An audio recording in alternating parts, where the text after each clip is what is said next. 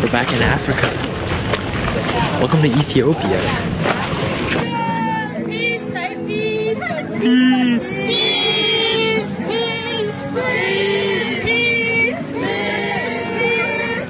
Peace.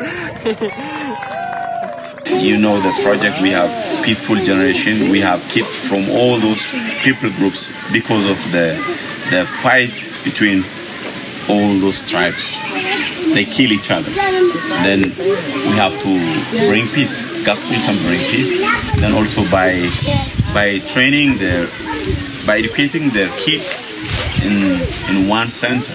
Now we have 51 kids from all those old people groups, and we have seen really tremendous life change in those kids. And then even those kids, when they go to home areas, they are sharing gospel for their families and people group. Some of them, by God's help, just some of the parents of our kids have come to Christ because of their kids.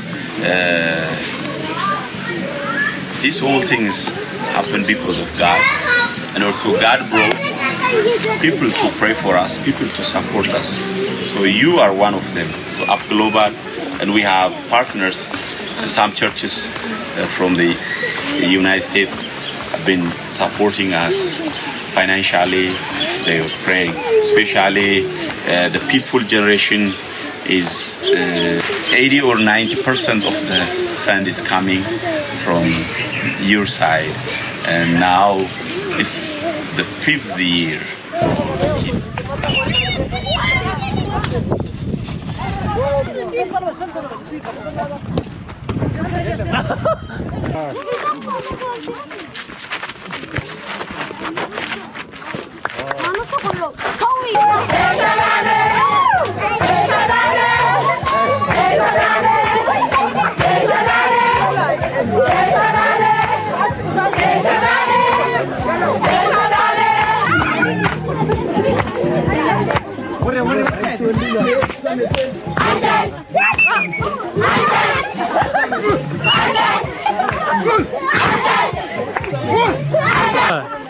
Show me the shib-shibba.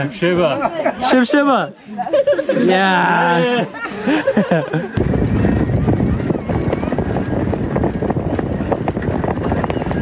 They want to know.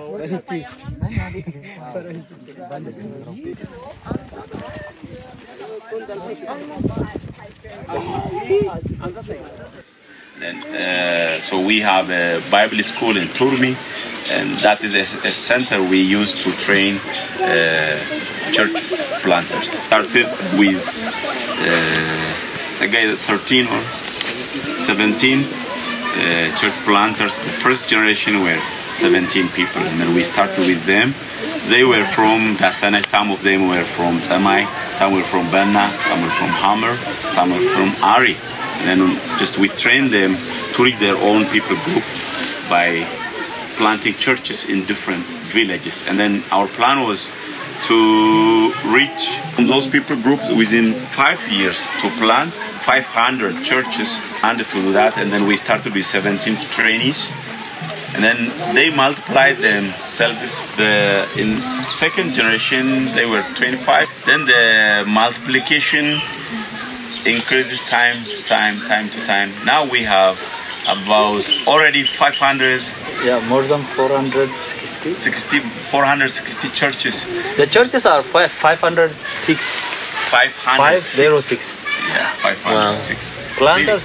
Planters are 460 something. God has done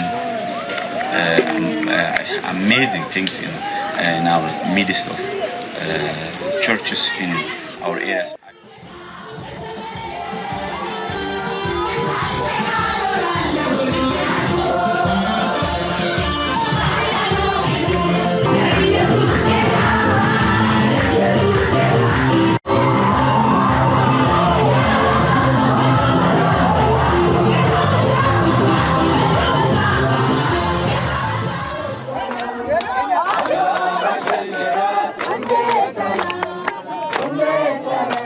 We pray that you would fill them and empower them by your Spirit to live the life of the gospel first, and then to witness to the power of the gospel.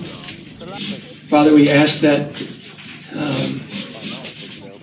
and pray that your word would come back and would not come back void, but it would find seeds of faith, and those seeds would grow into great and powerful churches. We pray that you would use these men and women to be patient, to be kind, to be loving, to be gentle, that the work of the Spirit would be evident to those who are around them. And we pray, God, that you would just continue to give them the power and the strength. Give them the words. Give them the right words to say, the right life to live. We pray in Jesus' name. Amen. Amen.